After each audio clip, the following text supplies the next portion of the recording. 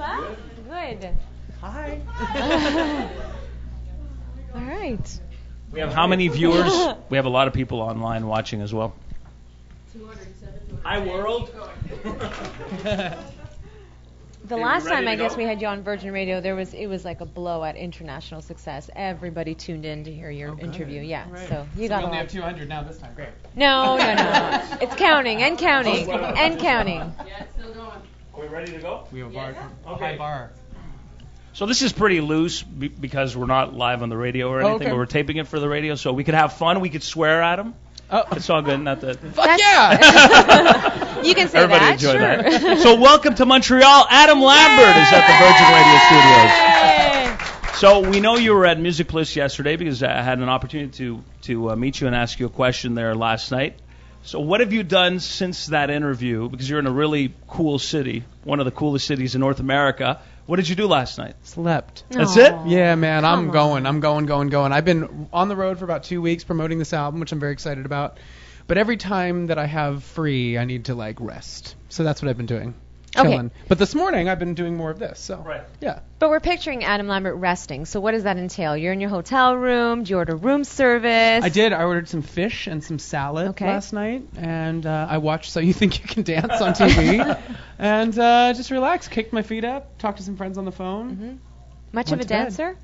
Me dancing? Yeah. I like to dance, but I'm not a dancer. I wouldn't put it as a trade. Okay. No. You're But I better- love watching dancers. I love dance. I love watching it. I think it's great. Okay. So. All right. Yeah. No, you're saying you're watching So You Think You Can Dance, and I was listening to your album, and I thought there's a really big funk and dance influence on Yeah, Trespassing, yeah, right? totally. So I'm wondering if you have no two left feet, but a lot of rhythm in you that. I mean, I can dance, and who knows what the future holds. There might be some more choreography in my blood, but I definitely plan on standing there and having people dance around me. Sounds like a good time. You won't have a problem with that I'll with do Natasha, the singing, by the they way. can do the dancing. It'll be perfect. Would you like to do your dance that you do every morning in the studio? No, we'll save it to later. It's all about Adam I right wanna now. see that. It's all about He might Adam. join you, though. Unless there's a possible gig where I can be a backup dancer, that's fine. You're in. You're in. Okay, I'm thank telling you. You're booked.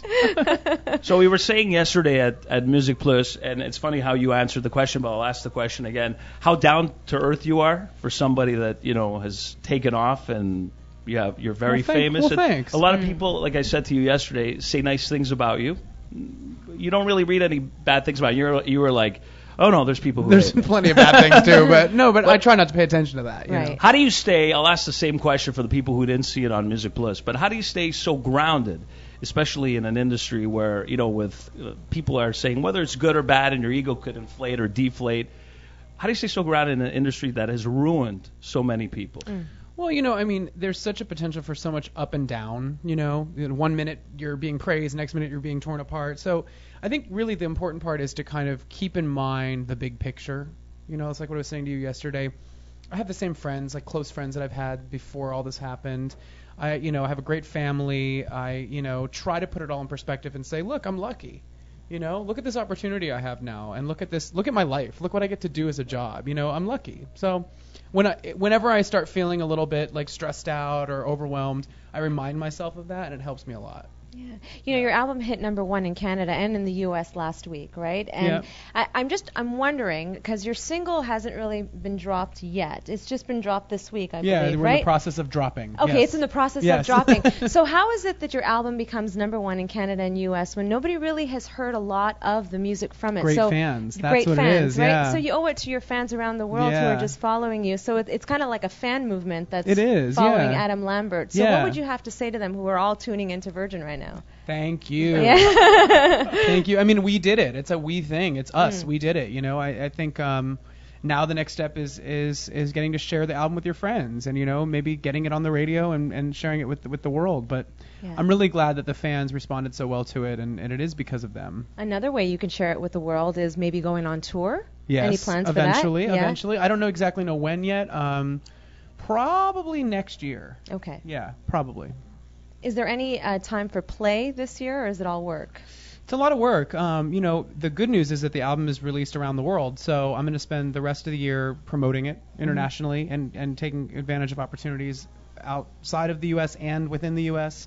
Hopefully some more singles, some more music videos. Yeah. So how do you have time to promote your album when you're going to be going into rehearsals in London to tour with Queen? It is a little bit of a juggling Yeah. act. Yeah.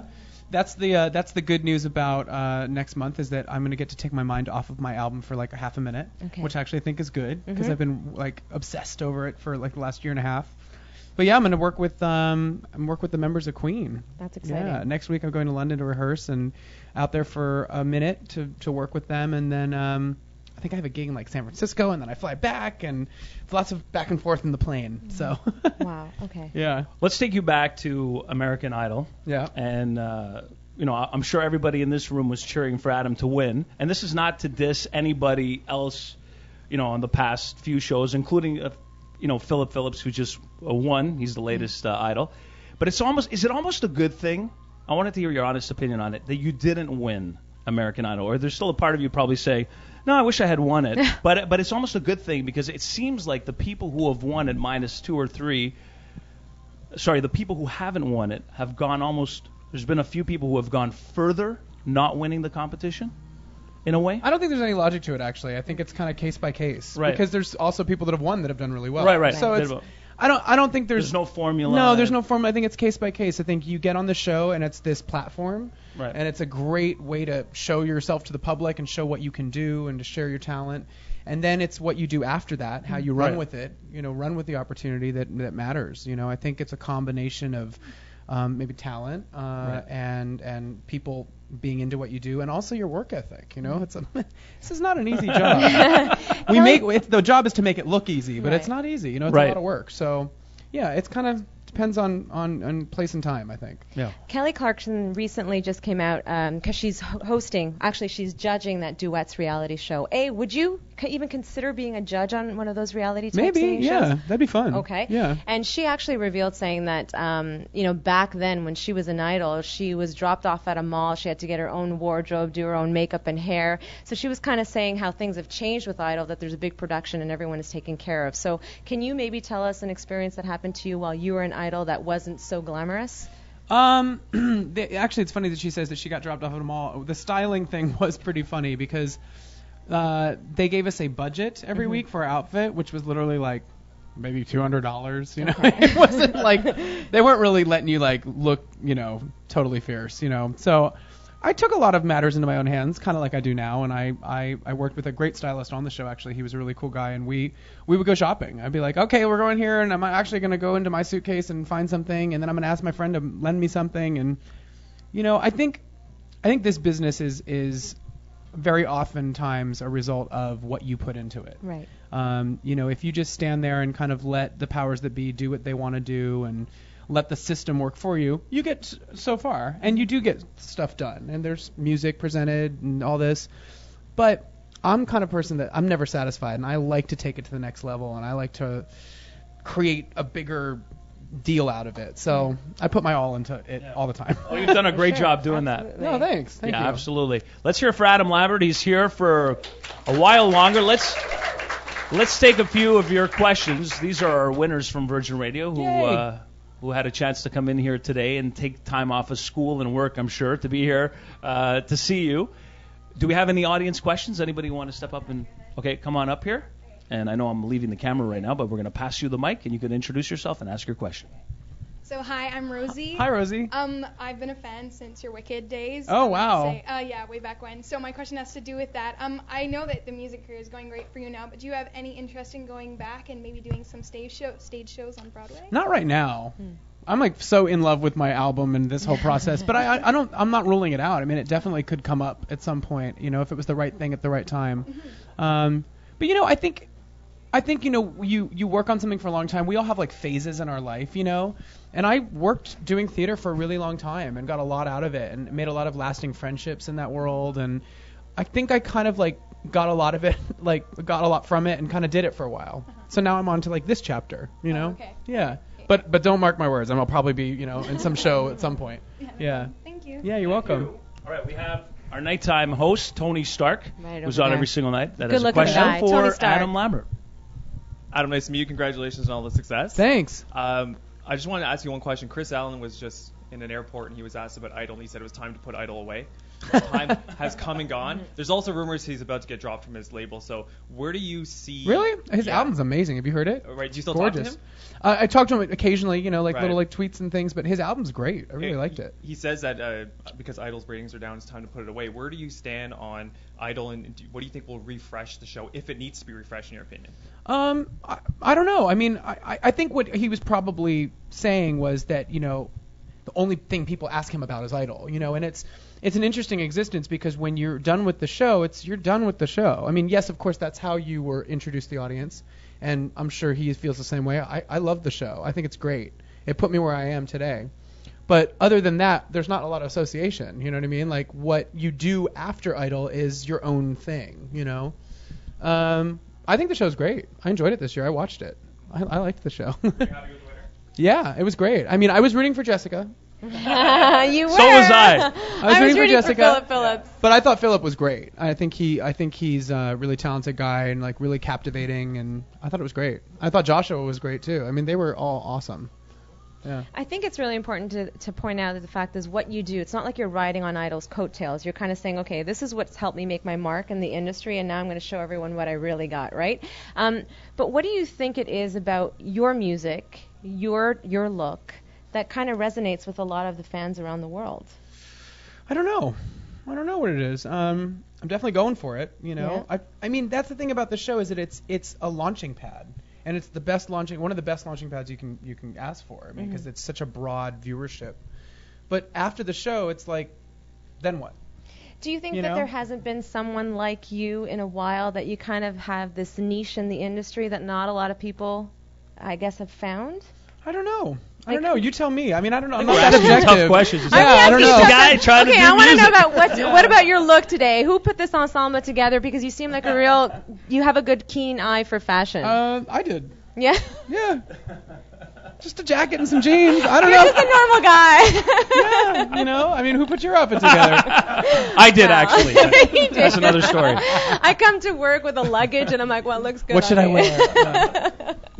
I mean, I think that's the thing is that I think when you look at an artist and obviously it's part of the territory. We objectify artists, like when you have someone single on their CD and you see them on TV or the radio. But like at the end of the day, like I'm just doing a gig, you know what I mean? And I'm very happy to do it. But there's not that much to read into. It's like, yeah, I put these boots on, I mean, you know what I mean? Yeah, it's like it's fun too. I mean, I love it. But it's when I go to work, this is my job and I'm dressed for work and I'm going to talk to people and talk about what I love, my music and my messages, and Right. yeah. Okay, then I got another question for you. Do you like the attention that you get from the media and the paparazzi? Sometimes you get good attention, sometimes you don't get such flattering attention. How do it you would deal be with it would that? be lovely to be able to control exactly when you got the attention.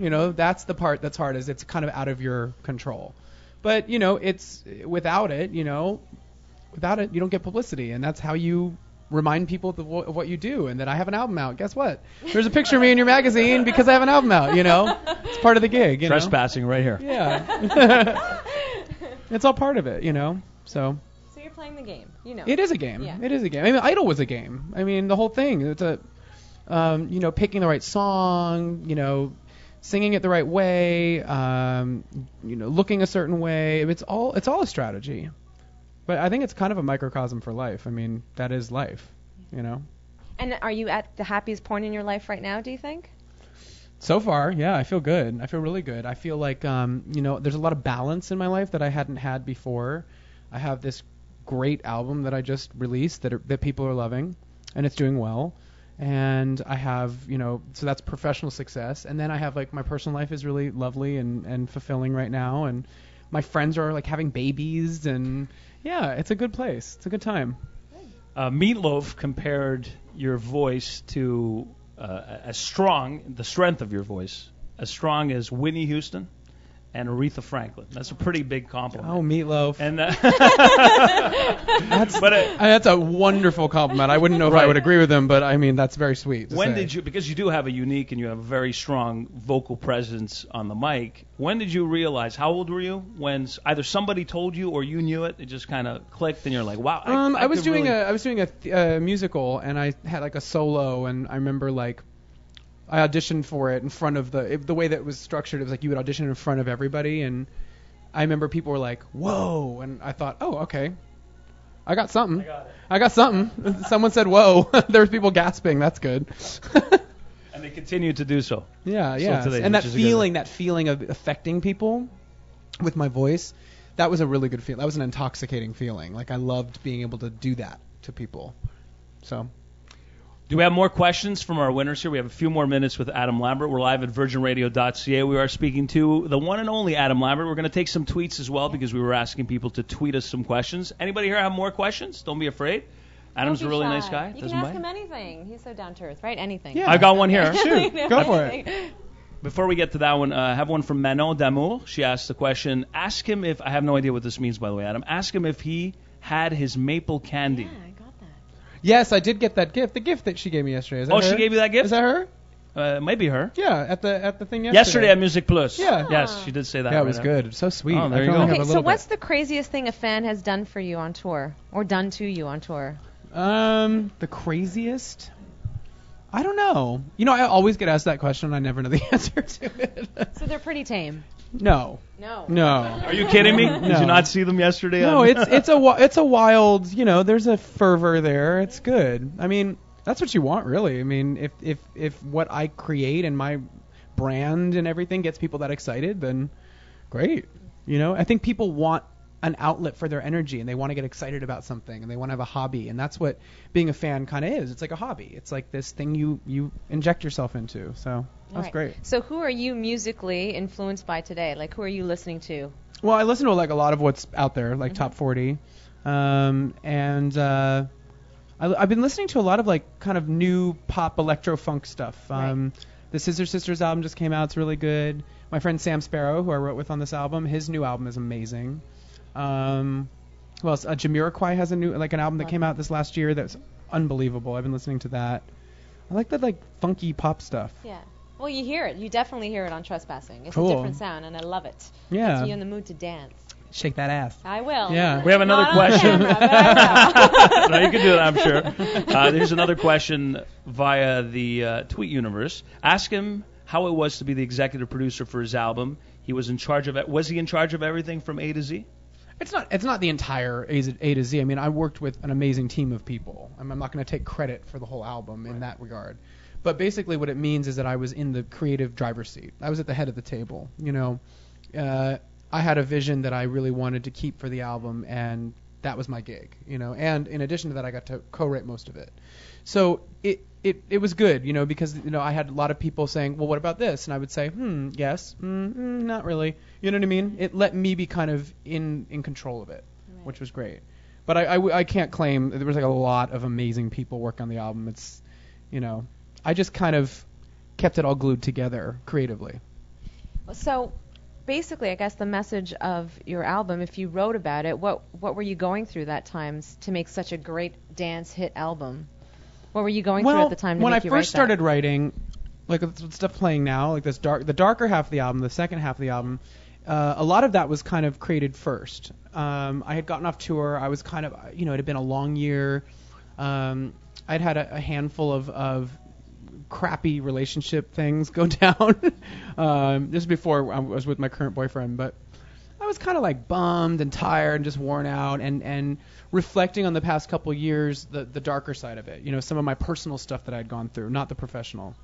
And so that's where I was writing from, is being treated like shit.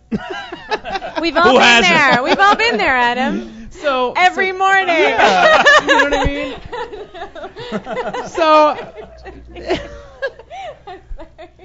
and you know it is. I think everybody, no matter who you are, no matter if you're a boy or a girl, you're gay or straight, black or white, young or old, we all want connection. We all want love. We all want companionship. We all want to feel needed. And so there was a point in my life at that point where I felt like, man, I just can't get it right. And so I was writing about some of the darker stuff, some of the insecurities and heartaches. And then I kind of got into a relationship, which was so great, and started hanging out with him. Also, like, you know, now that I was back home, I started hanging out with my friends again and, like, getting to go out and do, like, fun, normal things. And at that point, I was like, I'm not depressed anymore. I'm having a good time, and I want to write music about this, about the joy of, like, being fabulous and having great friends and having a lot of fun and being crazy and being in love and all that. So I think what's great about the album as a whole is after I wrote all this music, when it came time to put together the track listing, I wanted to tell a story of what it takes to be your own person and what it takes to be an individual and to be fabulous and to be fierce and to feel sexy and free and strong, but then also lift the veil a little bit and show what lies underneath that sometimes, because it's not always easy. Yeah. No, well, you make it look easy. That's what the dance songs are for, you know. Thank you. We want to thank you for joining us here because we're getting the wrap-up signal, and we want everybody here in the room to have a chance to meet you quickly and get some autographs and pictures. Yeah. So we want to thank everybody for watching on virginradio.ca from around the world. Thank you. Adam Lambert, great guy. Thank you so Thanks, much. guys. A pleasure meeting you. Appreciate it. Thank you. Thank you.